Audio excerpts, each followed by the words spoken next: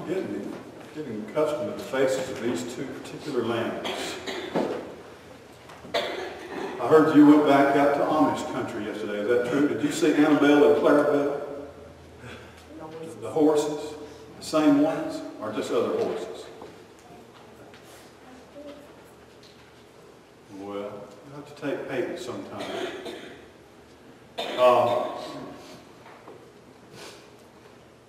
I want to tell you a secret today.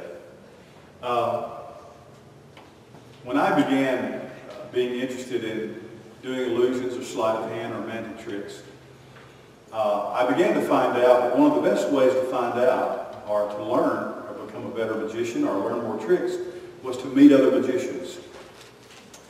Believe it or not, that's a lot about what church is about. It's about us all getting together and learning our tricks from each other. Figuring out, talking to each other, how you doing, and what's the Lord doing in your life, and figuring out new things and seeing what God has done in your life, He may want to do in my life. So, but there was a very good magician, he and his wife, Mr. and Miss Elmer Newman. They lived here in Decatur. He was known on stages all around the world as Newbini.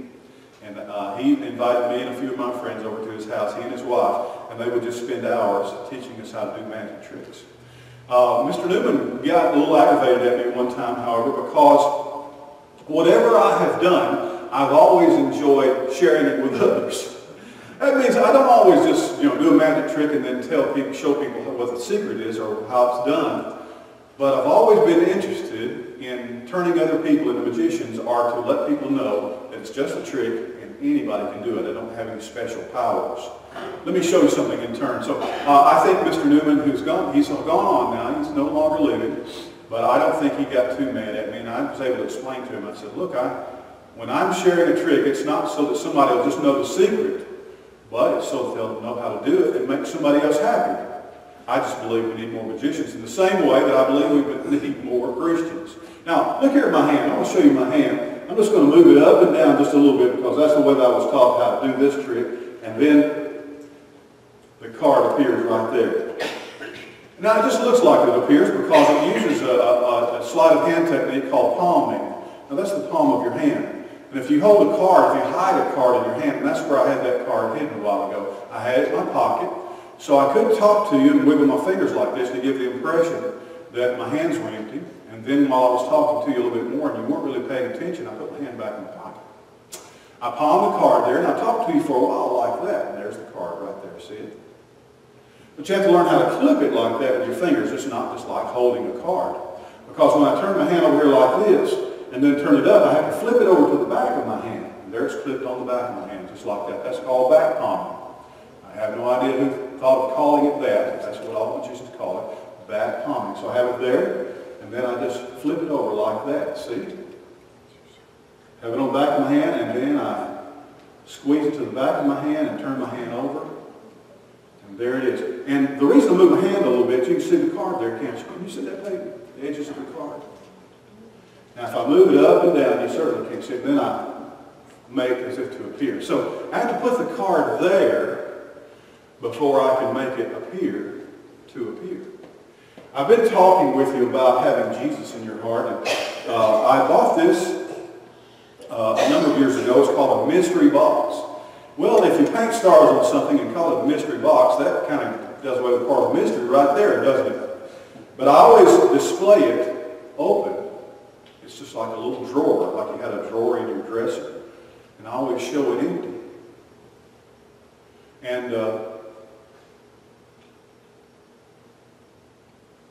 Jesus lives inside of my life by faith. I'm going to close this now. Watch that. I'm going to close the door. Did you see that happen? Now watch. Still nothing there.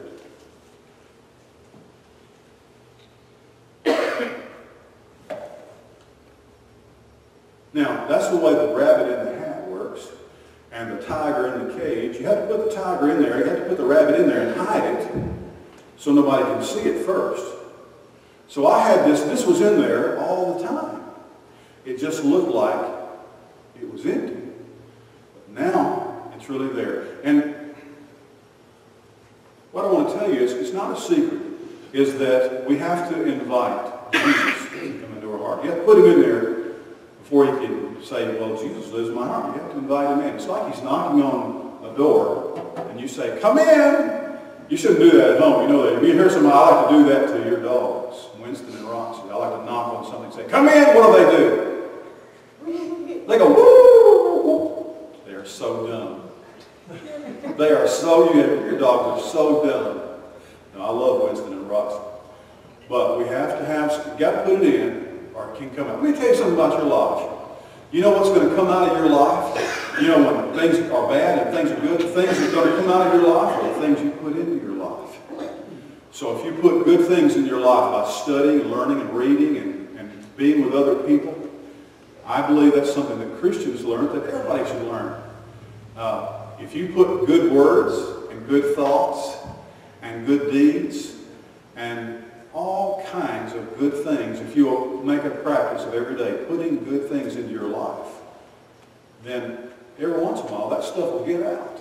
And you know what? The people who know you, the people who are around you, the people whom you meet, your friends and your family, they'll really love it when they see the good things coming out of your life. I'm talking about being gracious and kind and gentle and being thankful and being polite and being respectful. All of those things are the good things. Being truthful and honest, having integrity. You have to learn what integrity means. But the only things that will ever come out of your life are the things that you hide away. You know, if you watch right now, there's lots. Do you have squirrels at your house? Squirrels running around? They're going around, they're looking for acorns and nuts and peanuts and pieces of food there, and they're taking it and they're hiding it away in the tree where they live.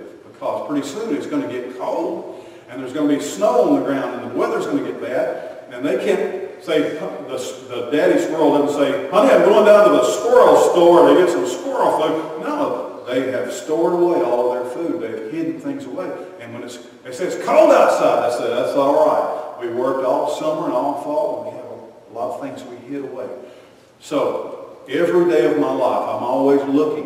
When I meet someone, when I'm in a class, when I'm in a study, or when I'm at work, when I'm going about, I'm listening to the radio, I'm watching television, reading a book, reading a magazine, I'm looking for good things to put inside of me.